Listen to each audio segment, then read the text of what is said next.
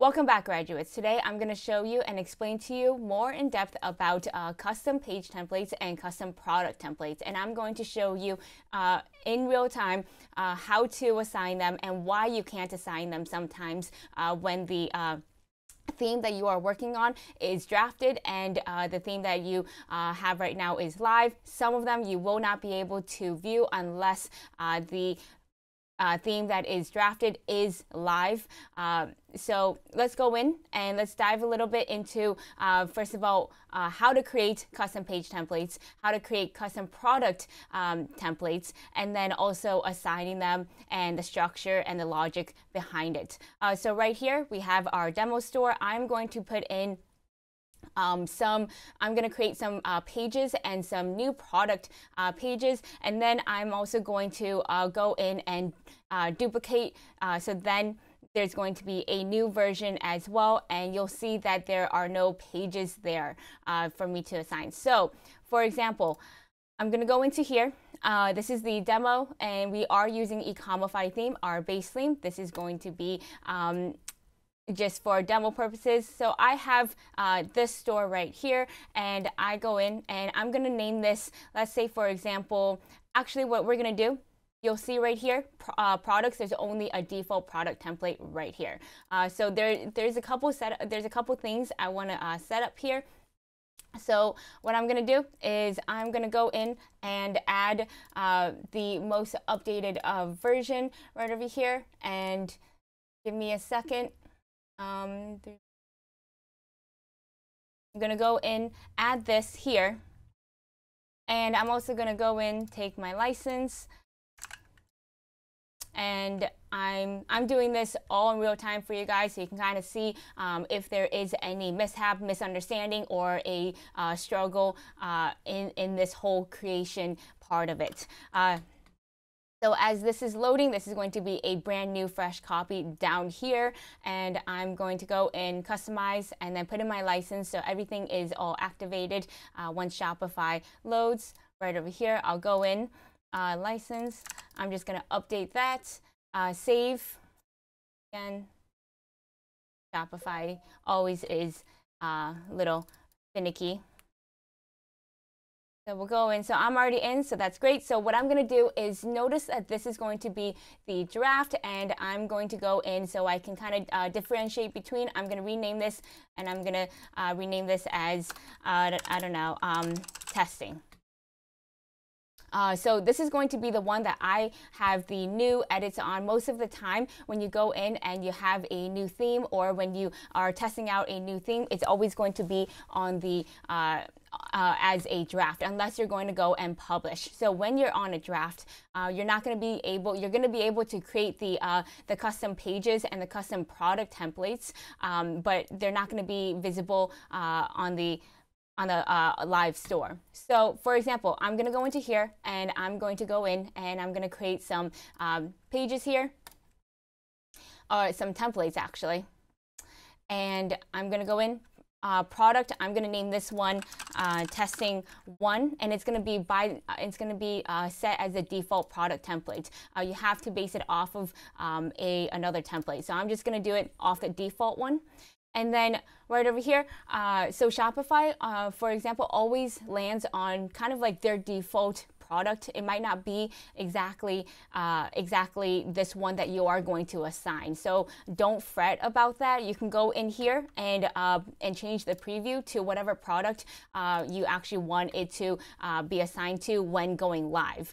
So let's say, for example, this is going to be the men's tank top, and I want this one to have different content than all of the other content on the default product. And I just want to say thank you so much for Chowderheads for letting us use your products and your product images for demo purposes. Chowderheads, thank you so much. So going into here, I'm in this product template. So whatever I'm changing in here, I'm only going to change the content displayed on testing 1 template. So to do this, let's just go in and let's add something so you can kind of see what it looks like. I'm going to delete all these because we give you options, but you don't need to have all of them. So we're going to just go in and have the animated counters at the very top so we can kind of see that it will change the structure, and we can kind of differentiate between them. So now what I'm going to do is notice how testing 1 is here. I'm going to go back out of my theme editor, and I'm going to show you going into products. When you go into the products, let's go to the tank top, for example, the one that we want to assign. When you go to the products and midway down, default product, because the theme is not live, you can't assign the template yet. And so it's not going to be available for you to assign. However, let's just do this, and I'm just going to show you. I'm going to actually publish the theme that I had the custom product template on, which was the testing 1. After you give Shopify a bit to update, you can go back into your products here and go into tank top, for example, the one that you actually want to assign. So now that production that was just drafted, that became live, I'm gonna go into my theme template here, and now you see that testing 1 is available for me to assign. So right now I'm going to view this, and it is the default one. So it has everything that was there from the default template, and it's using the default template. However, if I go into here and I change out the product template to testing 1, I need to give Shopify a bit to update. Eventually, it's going to have the product template that I chose with the animated counters right after the product form. So it hasn't updated yet. One of the quick ways you can update is inspect element, just like I did here. Just right click, inspect element, and then I'm going to go and hover over the refresh, so I get a empty cache and hard reload. So this should, after it just reloads, give me that new product template and display. It hasn't yet, not sure why, but let's just go in and preview this. Animated counters, now it's there. So it does take a bit for it to reflect sometimes, and that's Shopify's end, but here it is. It is using this new product template, the one that we added the animated counters to, and also you'll see testing 1 is being applied. And when you go in, exit out, when you go into the testing, the one I just published, I go into customize, and you'll see, because it's live state, go into my products, you'll see that testing 1, there is a template, testing 1, and it is assigned to 1 product right now. If you assign more to that template, it's going to tell you, oh, it is assigned to 23 products or 56 products. So right here, it is this one. Then when you go in and when you go into that product template that already has it assigned, it's going to fall on a product that is already assigned to that template. So you can kind of see how that works. Now, when you go to default product, it will just go into a random product from your product list library that is using the default product. So that's where that stands. Now, going into here, I'm gonna go in, and that basically is a logic for the product templates. It is the same logic for pages as well. So, for example, I'm gonna go in and I'm gonna publish the previous one to show you what I mean by pages. So going into here, I'm going to name a page, and I'm going to create a page, and I'm gonna call it testing 1. I'm gonna go in and save it. Now you'll see here, because of the theme that I just published. So going into your online store, this differs. Like, for example, if you're using Dawn, they only give you a contact page. You're gonna have to create the about page. You're gonna have to create other terms and service pages if you want. But by default, they have contact us. Whereas here, we provide you with already a lot of pages to use. So you can see the pages that we offer right here by going to this navigation here, and then Shopify did update their navigation here. So I'm going to go to pages, and then you'll see that we gave you a template already, the about, the brands, the contact, an FAQ, a quiz, and a tracking page.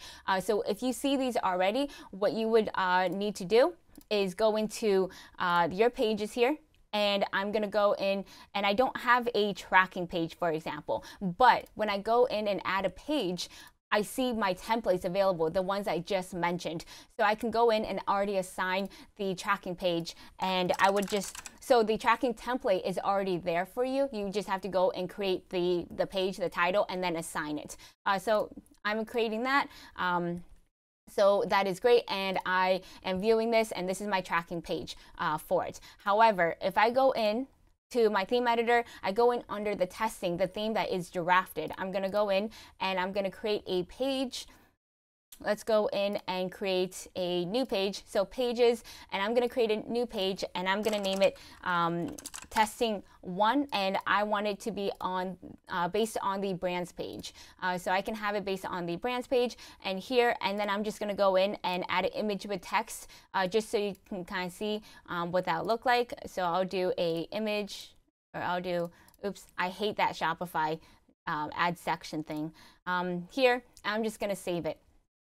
So now, because I'm on the draft, because I redrafted this, and I have testing 1 as a page template, if I go back into here, and I go in and I go to pages, and I go to testing 1, which is the one that I want to assign, the theme is not live yet. So I can't see that template here. I can't see to assign that template as well, unless I go and make the theme live.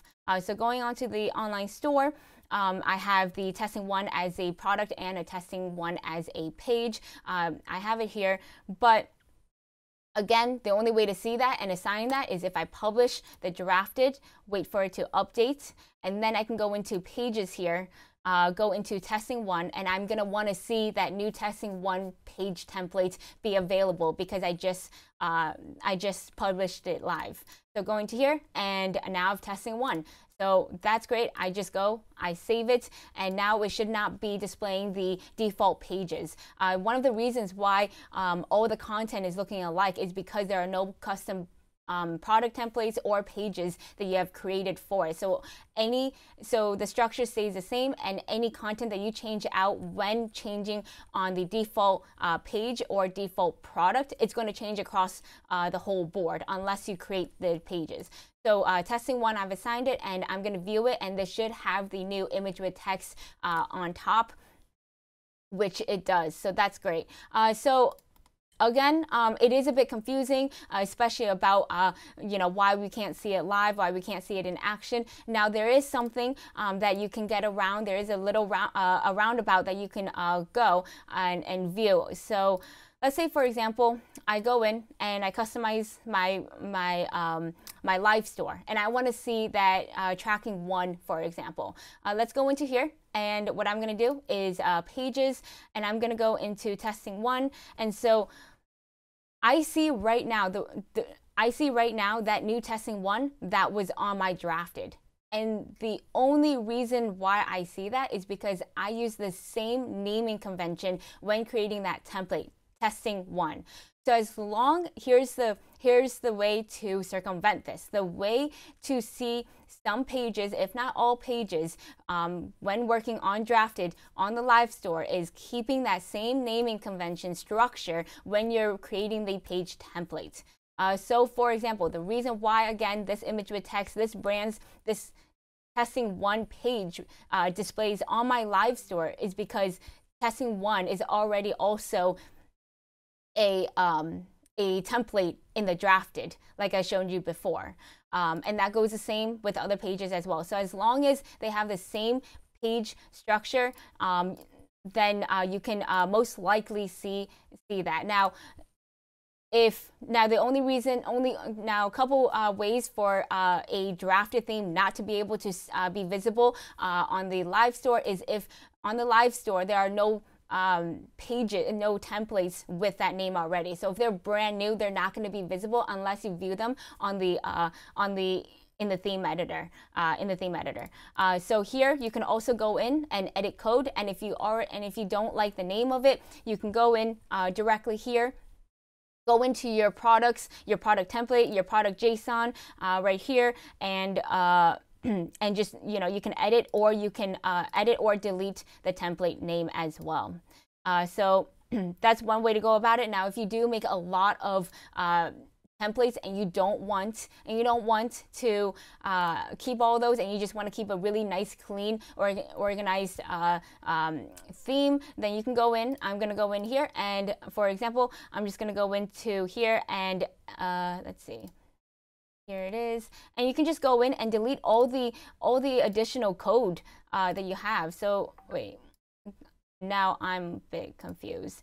It's just a lot of back and forth. Okay, so testing, I'm just going to go into here, and I see testing 1. And if you have, let's say, for example, testing 2, testing 3, which obviously is not testing, just make sure also that when you name your product templates, that they are going to be like assigned for hoodies, or they are going to be assigned for t-shirts, and then you can go in and you can assign that template correctly. So here, if you have a lot of them, go into the code and directly just delete that template. You can't undo it, but you can always recreate it back into the customizer exactly how you want. I hope that this does give you some understanding, a more clear understanding of custom page templates, custom product templates. It is a bit confusing. It is definitely a learning curve.